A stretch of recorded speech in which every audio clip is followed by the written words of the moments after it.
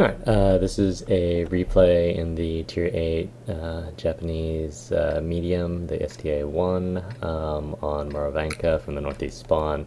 I've done Murovanka from the Northeast before, and the last one I think was a 1390, and I kind of wanted to show more of this A2 area. The primary purpose of this particular video is not Murovanka specific strategies and or tips, although I'll kind of comment on some things that I think people do well or poorly. Particularly because Murovanka is going to be changing in the next patch anyways, and so you'll have a whole new map to learn. But hopefully we'll be able to take away things that you'll be able to use on any map, in particular camo sniping, and or bush sniping, whatever you want to call it. And there's a particularly good place over here. And so the northeast spawn, I think, always has the advantage of attacking through this west area over here, primarily because of this A1, A2 area. And so that's where we're going to head. And then what we'll see is that the enemy team pushes a lot of their forces up here. And so my recommendation is whenever you're this southwest spawn, right, you send a token force to defend over here, and you don't send them past E2, particularly, as we've discussed in some of our other videos, you can get shot in the E2 area from the forest relatively easily if they control the E line and the forest.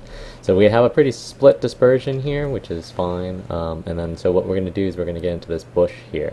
And the way that you want to camo snipe is that if you can see through the bush, if it's transparent, then when you fire, other things can see you. But if the bush is not transparent, see how I can only shoot at the outlines of these tanks? As a general rule of thumb, that means that those tanks that are on the other side of the bush will not light me if I fire. This is does not prevent you from, if there's a guy to the left or the right, if you fire, you will still get lit by them. So that's something that you certainly have to keep in mind. And so what I generally do is I'll go into the bush and then I'll back up so it's just barely not transparent, and then if I need to light again, all I'll do is just drive forward a couple meters and then drive back a couple meters. That way you don't have to range find every time that you do it. And so what we see is that they push, like 6 tanks up here, I think, including 3 of their 9s. All of their top tier tanks come up here. But they're basically just in this area where they can get hammered. So they're getting hammered from the north side over here, and if they back up into this E2, see how we have guys on this line right here? If they back up into this E2, they're going to get hammered by these guys and by artillery.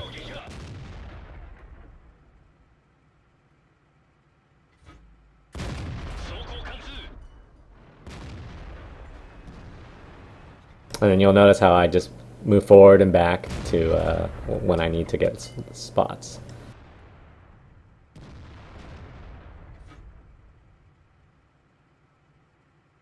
And I'm just trying to hatch him there. He's hiding behind the corpse of another tank, but it's not going to work out very well for him anyways. Okay, and so there's still 2 tanks there left there, but we killed all 3 of their 9s there, and it's 2.5 minutes into the game. So all of their top tier tanks are dead 2.5 minutes into the game, which is not, what you want to see out of those tanks. And then it's very easy. Once you have whittled them down enough, it's important not to sit here for too long and just wait and just, wait and wait and wait. Take some initiative and go ahead and push. Like, watch this Type 59. He's going to go in, and I'm going to make sure that I'm there to back him up. So like these guys, right, you don't want to sit there. When you see this guy moving in, you want to just move in and get your shots, which the E75 is now doing. It's a trap!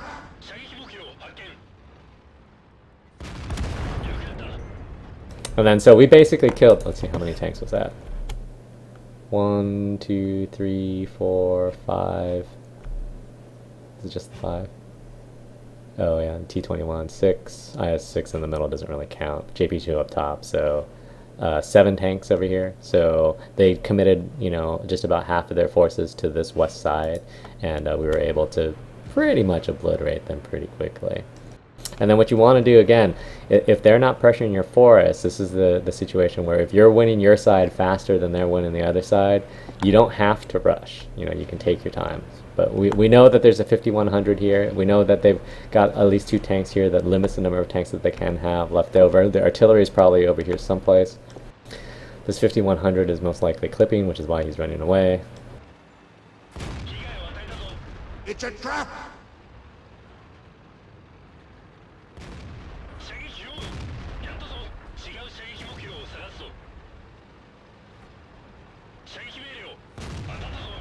and then at this point it's pretty much mop up. But the moral of the story really is that because they pushed north into this area where they had to drive down an alley against people who were camo sniping them, and then they had no avenue of retreat.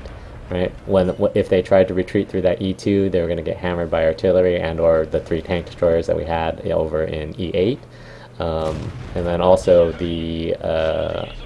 because of that, they just lost so much HP. They traded so poorly for HP there that they didn't have enough health to do anything anywhere else. So despite them having superior HP there, superior firepower, superior armor, right? Because for the most part, when you look at the tanks that did the damage there, let me bring that up.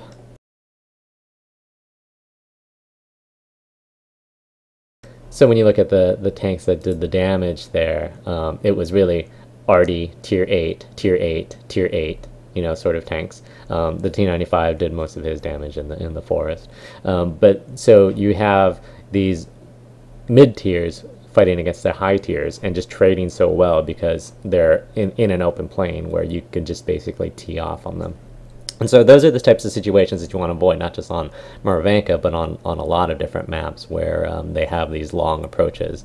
And I'll try to identify those more as we go through maps and on the stream and whatnot. So we were able to get a good amount of damage even from a tank that really doesn't have a lot of alpha. It's got decent DPM, but because we were able to just sit in the bush unimpeded and shoot tanks for free, that certainly gives you a huge advantage in the damage section. So that's just something to keep in mind, particularly the mechanics of camo sniping, and something that if you can utilize not just on this map but on any map is going to be really useful for you. So I think that's about it, so thanks for watching.